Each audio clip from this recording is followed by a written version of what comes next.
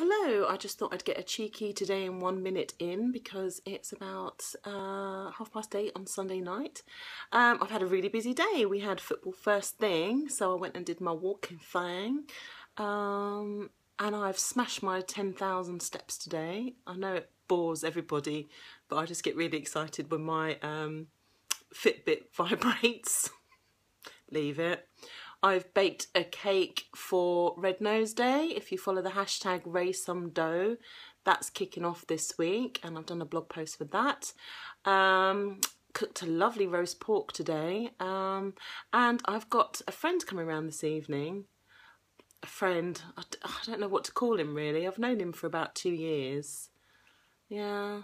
Kind of a date, kind of. I don't know what it is, but he's bringing a Gone Girl round and a bottle of vodka, so it's a school day tomorrow, so I won't go mad, and that's it.